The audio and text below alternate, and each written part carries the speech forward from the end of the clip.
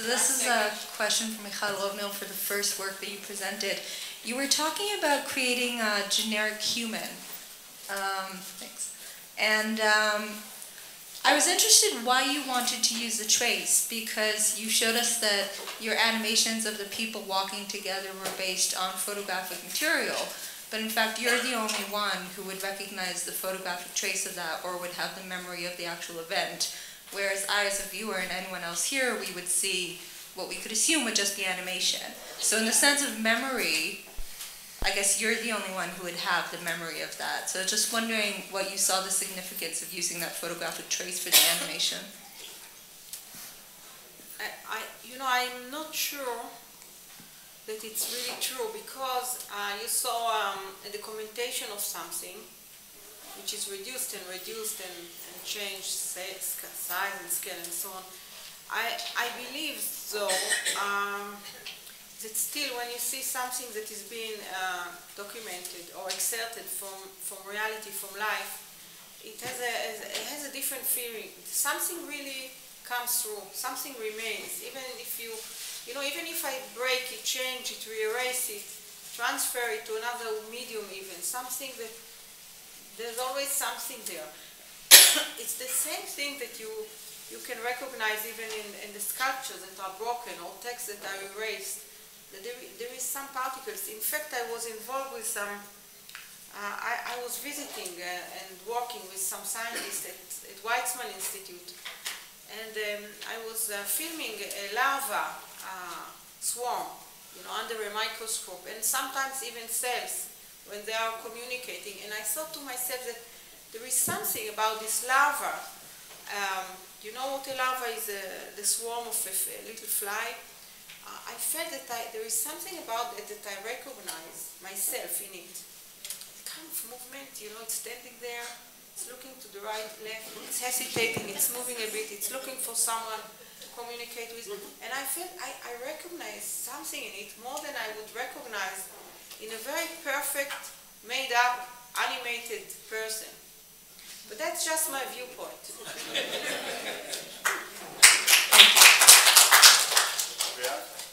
Yohanan, I have a question for you, if I may. Does the process, you have to correct my pronunciation, is it Vasana? Vasana. Okay. So is sorry. Is Vasana in fact if I in fact connect to this type of karmic memory, does this enrich the ego, or is this a form of destabilizing it? Does it mean that I'm all things, or does it mean that in fact I am nothing? I wouldn't say nothing, but it's a very good question. I say Vasana generates or corresponds to Smriti. Smriti is our ordinary memory, conscious, all sorts of conscious mental processes going on right now, but conditioned by the Vasanas which are unconscious. Now,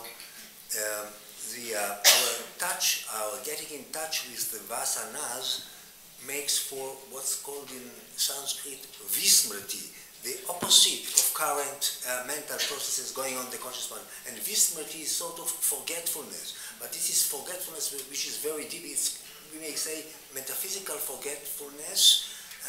It's definitely an anti-ego kind of process. But the result, well, whether it is nothing, which sounds bad, whether it is nothing or something other than that, which is the greatest joy in life, that's something else. I really do not know.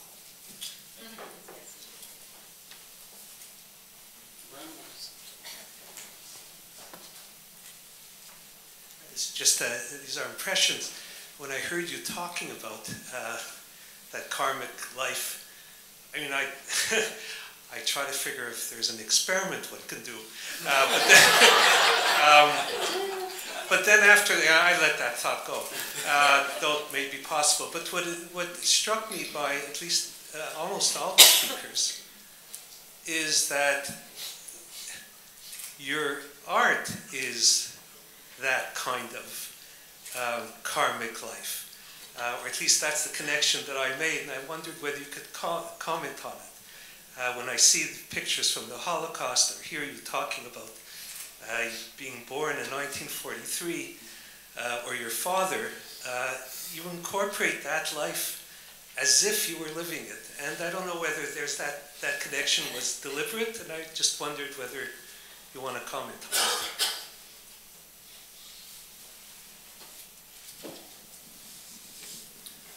Just for research. Of course, research is possible. If you look, even for you are looking into the brain, and you see that by some processes, all sorts of electric comes down, and something else comes up. I mean, this is some kind of a translation of processes spoken about by all sorts of yogis and Indian sages. I can think about some research that could be done, because so much of the Yoga Sutra tradition is a diagnosis of human condition. What happens after pleasure and attachment, detachment, what goes on, and all this kind of verb articulations could be made, could be translated into the research language. But I prefer not to do that, because this means this is a reductionist perspective which I do not like to enhance. I would like to speak about the self, the real self, and our real self-understanding, and not to speak about all this kind of, I would say, objectification of man and culture, which this is something which I resist. And I don't see research as, sorry, just to comment on it, but I'd like to hear the other speakers comment on the same thing. I don't see the research as reductionistic. I see it as opening up possibilities and worlds rather than reducing them to objective reality. I think, well, anyway, it doesn't matter. Can I have this conversation later?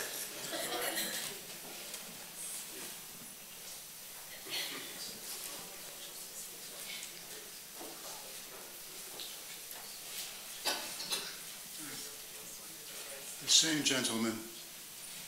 I have begun to make plans about my life and my next reincarnation. And my question is, do you think that's a wise move?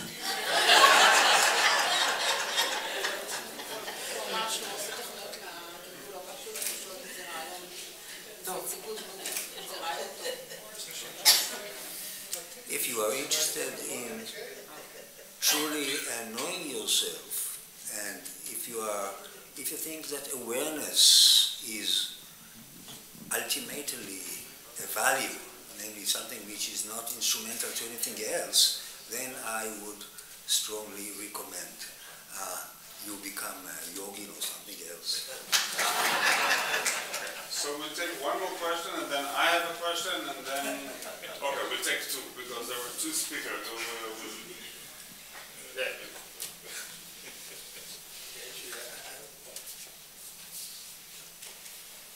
I have a question which is relevant to Michal and to Nurith, basically.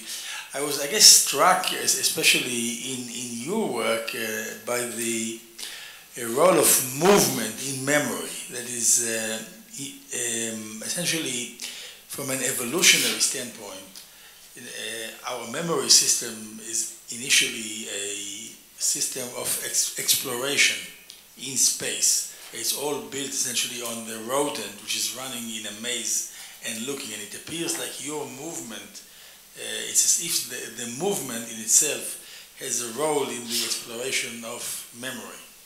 I think to some extent, also in your movie, the looking for association and moving from association, some of which are not available to consciousness, on a map even. So that's what my question about the role of movement. So, you want to answer maybe? No. I want to hear. In French. How did you make 100 films? I did the picture.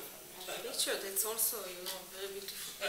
But, in my work there is a movement, but usually there is no narrative. It is a movement that kind of repeats itself, and, I call them situations. So, there is the search for something, but it doesn't get anywhere. It gets to where it started, or it's in its own kind of territory of living. But it is mnemonic, isn't it? מה זה mnemonic? אזכורי. אזכורי? מעודד זיכרון, memory enhancing, it repeats itself. Yeah, if you're not sure you got it, you look at it again. And I think there is something you could say that it's a recall, because it's a reappear.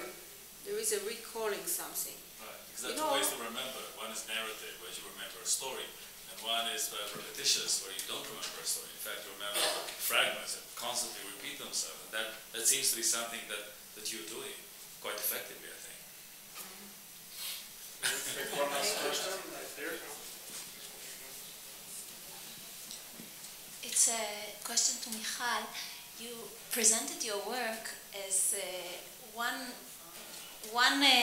work as taking off complexity and abstracting, and then when you got to Yad Vashem, you said it's the opposite. But I thought it was the same, because also in Yad Vashem, you decontextualized it and you made it into a universal living. So just a comment on this. How do you see the opposition? Because it was a kind of abstraction in the end on both. It's a good question. Yeah, probably in both cases or all cases, I'm really not interested in the story itself. Although I did read a lot of books, about the subject, and like Friedlander, which is a very, maybe one of the 3 books I would recommend for people to read ever. The Years of Annihilation is just a brilliant book, but I really am not looking for the story or the consideration about it, but was very interested to reconstruct something out of particles of moments, of lives.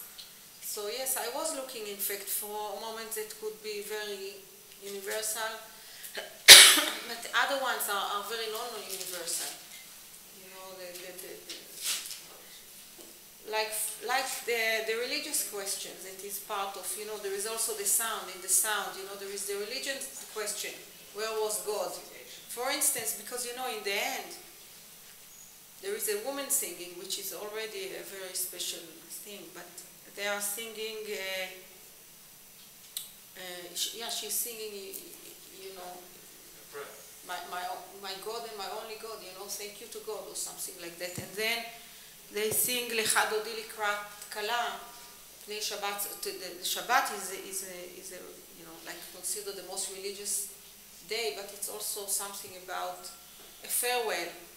So, there was both. I had, in my dialogue with the people of Yad Vashem who kept coming, they always wanted to, they said, what about, one woman said, but there is no goat, we need a goat, for it to be a Jewish life, or where is this, or where is this. So I said, okay, give me the list of what you need. And then they said, what about some people like, So yes, there was a Chagall in the window,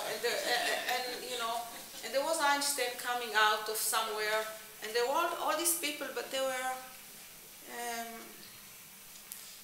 it was a story and not a story. It was really imagining, invented memory, as I call this lecture. Okay, wonderful. Thanks so much. I think it was amazing.